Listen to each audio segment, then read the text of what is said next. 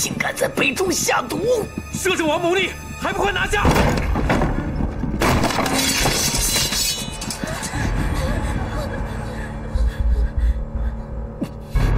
原来今天不是庆功，而是鸿门宴呢。阿紫，你要帮他是吗？容止，你是我的弟弟，我又何尝忍心？但是红儿他也是我的儿子，是你自己有不臣之心。对不起，你的阿紫只有大义灭亲。容止，这都是你咎由自取，怨不得旁人。好一句大义灭亲！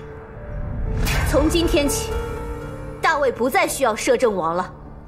攻宋之战，本可立不朽之业，却因陛下的猜疑，功亏一篑。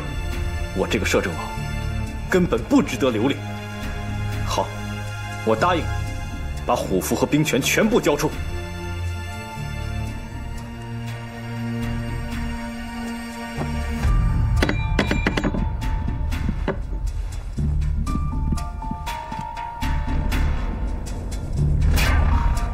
我现在可以走了吗？就这么让你离开，我怎么放心得下呀？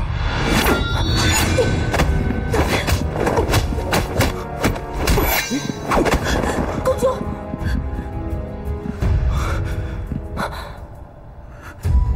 容止，我教过你的，要给自己留一条后路才是。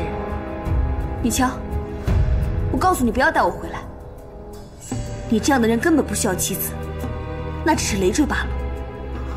虎符已经交出，还要我怎样？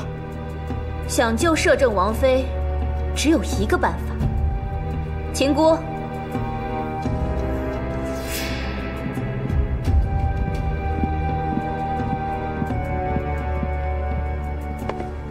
服下这枚药丸，我就放了他。太后，你果真是天下最狠心的人。容止，千万不要怪我，我所做的一切都是为了大魏。为了大魏，为了自己。容止，你不要相信他的话。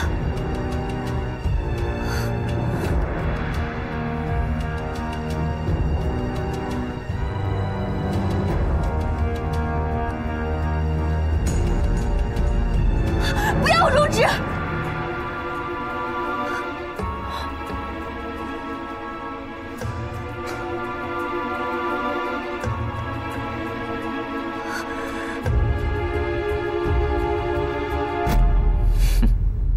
放人！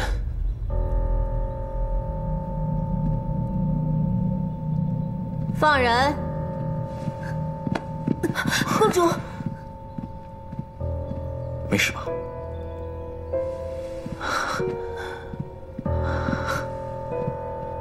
机关算尽的容止，也从未想过会有今天吧？啊！你笑什么？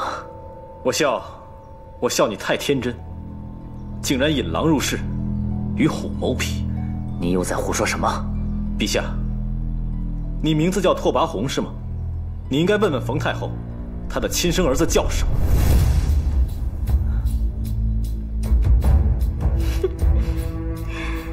容止啊，事到如今，你还不肯放弃离间我们母子啊？摄政王的心机是何等之深！母后，你还说若他肯服药，便放他离去。在朕看来，这就是妇人之仁。只有杀了他，才能有绝后患。拓跋宏，你出尔反尔！公主，刚才只说若他服药，便把你放了，可朕从来没有说过让你们来去自由。卑劣！动手！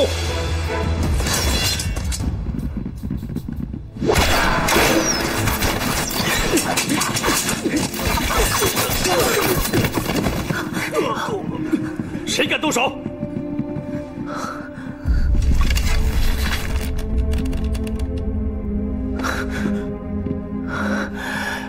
容止，你果然图谋不轨，竟在平城也早有部署。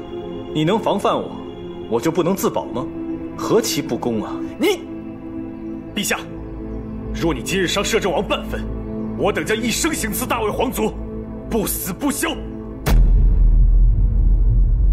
陛下，能在平城训练这样一支队伍，还不被人发现，他的确是不凡之人。放他走吧。母后，不是母后心软，摄政王簇拥者众。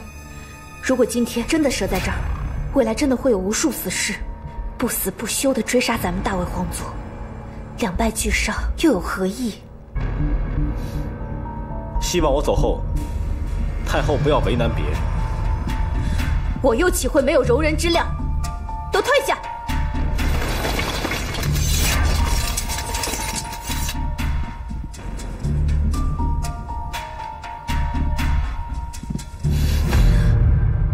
我们走。等等，公主，你带我一起走吧，好不好？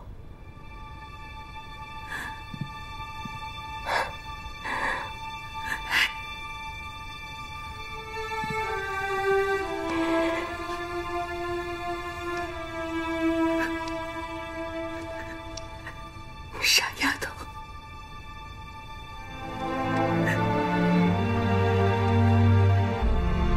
保重。不要，公主，公主。